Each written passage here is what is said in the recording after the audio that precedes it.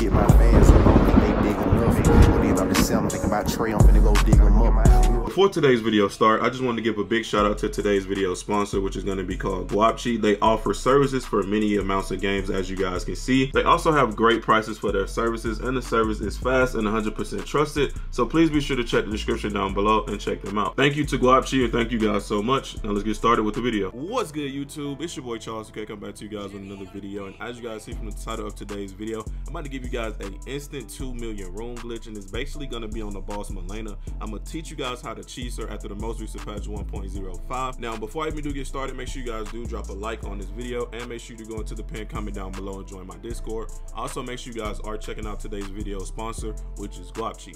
Now, with all that being said, let's go ahead and get started with the video. Also, before I even get started, tell you guys what we're going to be using in this glitch slash cheese. I just wanted to say happy 4th of July to everybody. I hope everybody is having fun with their families and stuff like that. Always remember, just be safe. You're going to drink responsibly, but I hope everybody has a great 4th of July in general. But anyway, now that is all out of the way, here's what you guys will be needing for this. Also, anything that you guys see in this video will be in the pinned comment down below, so please do keep that in mind. But you guys will be needing Bloodhound's Fang. Make sure you upgrade it fully to level 10. By this point, you guys should have this maxed out. You also will need the Falling Star Beast Jaw fully upgraded as well, and you will be needing the Visage Shield, as you guys can see. Once again, if you don't have any of this stuff, just check the description down below. Well, not the description, the pinned comment down below, and it will be there. Also, you guys can throw on Shabriri's Woe, but once you do summon your Mimic, you also will be needing a Mimic tier, and I'm pretty sure everybody has a Mimic at this point. You will be needing a Mimic tier as well, so please do keep that in mind. But in order to use Shabriri's Woe, you know you will summon your Mimic. As soon as your Mimic is summoned and it is taking aggro from the boss,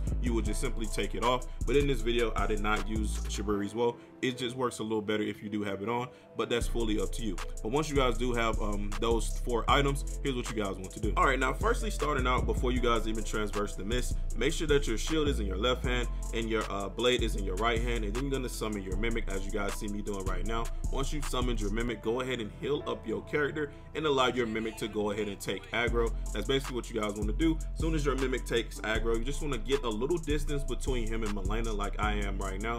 And at this point, what you're going to do is go ahead and just spam the Beast Claw. As you guys can see, the special attack that it has on it, it will reach Malenia from any distance, almost between medium and short range. You want to be standing. Don't go too far out because you won't be in the radius of the move. But as you guys can see, if you guys are using this move like I'm using it right now and absolutely spamming it, you also can put in the Wondrous Physics, the 2 green tiers, so you can have unlimited stamina as well. And as you guys can see, phase 1 was completely a breeze. Once phase 2 starts, make sure you guys do dodge her little spider move. As you guys can see, as soon as you dodge it, you guys just want to go ahead and spam her out like you guys see me doing right now, and just basically stay on her.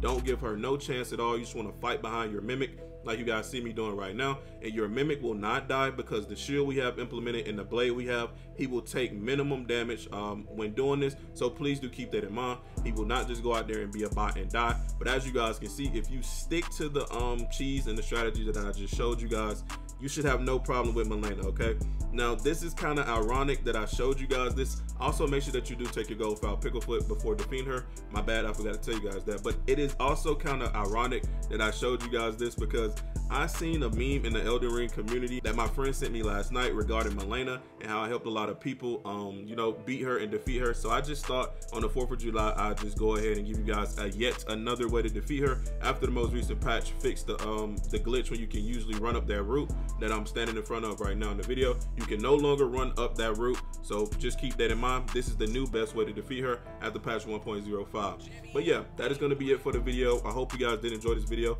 Like I said, have a safe and happy 4th of July. Don't forget to drop a like on this video. Don't forget to join my Discord. Also, don't forget to check out Guapchi. It is me, your boy Charles 2K. I will catch you guys in the next one.